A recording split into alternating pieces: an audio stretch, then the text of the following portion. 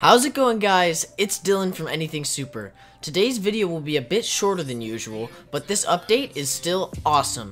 It has to do with James Gunn's new take on the Suicide Squad. Since the 2016 film didn't do well in regard to audience or critic reception, Warner Brothers and DC are trying again. We're going to break down this brand new update and talk about a 2021 Suicide Squad teaser. But before we get into any of that, if you're new, be sure to knock out the subscribe button and grab the notification bell so you stay up to date with all the latest DCEU news. This channel is just starting out, so any help is greatly appreciated. Also, be sure to comment down below your thoughts on this upcoming Suicide Squad sequel. Are you excited for it? Let us know.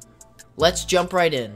Yesterday's news had to do with James Gunn as well. He recently teased the possibility that he's working on a Marvel Thunderbolts movie, so it's pretty funny he's popping up again today. The August DC event has been officially confirmed. It's being called DC Fandome, and there's said to be cast appearances, news, and more, all to celebrate the DC world virtually. Now that Comic-Con has been cancelled, Warner Brothers is setting up their own 24-hour fan event. So on his Instagram, James Gunn posted a short animation. We got to see the DC Fandome logo as well as the logo for the Suicide Squad.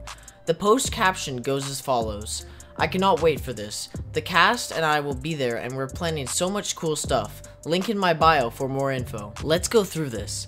First of all, we'll be able to see the cast together, even if it's online. That's super exciting.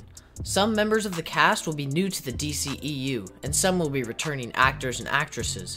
However, Gunn mentions so much cool stuff.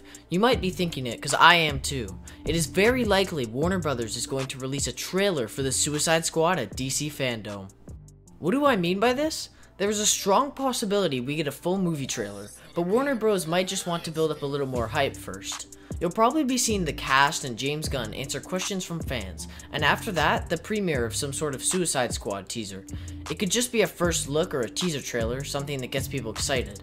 After the lukewarm reaction 2016's version of the film got, DC is going to want to make sure fans know that this time is going to be different.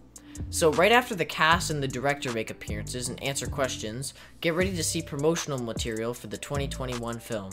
It might simply be 15 seconds or maybe 2 minutes. The actual specific details are unknown, that is simply speculation. But we are almost 100% guaranteed to see actual video content from the film. Just from what Gunn said in one Instagram post.